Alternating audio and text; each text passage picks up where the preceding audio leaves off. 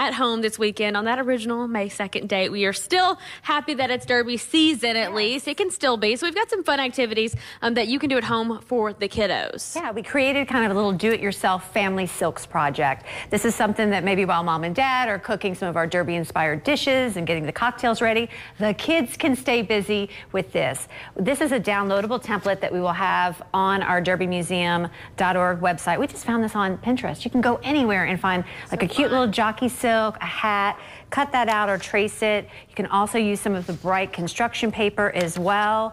Get out some crayons, put some stars on it, and then our staff, this was our weekend project, our staff did some coloring, and you can make this your family silk and say, what are our favorite colors? Maybe put your family's last name. We put a Happy Derby sign, pulled out a board, some basic clips. You even mentioned putting these in the windows with your rainbows that are already up. You know, during the pandemic, we've seen so much of that, where people are displaying art, bright colors in the window, and I think it just shows so much solidarity during this time.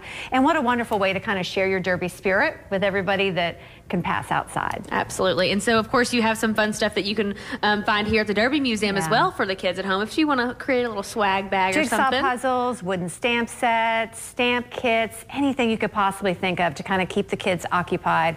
And at derbymuseumstore.org, you can still get pickup if you click on that. You can get it by May the 2nd. Awesome. And then, of course, you guys have so many other things. I mean, we've looked at tablescapes today. We've looked at Derby-inspired recipes. And then you're also going to have some never-before-seen interviews with some pretty important people on your social media pages this weekend. We are planning such a celebration online and on our social channels because we want people to feel like we are celebrating with you. So we have some never-before-seen interviews, some behind-the-scenes interviews with Dwayne Lucas, with Bob Baffert, with Diana Kromp, some of our famous female jockeys. We have a shortened clip of our greatest race, you know, our big 360 film that we show here. Iconic. Love it. So we have a shortened piece that we're having online as well, but just fun downloadable activities for the kids. Those recipes will all be up there as well.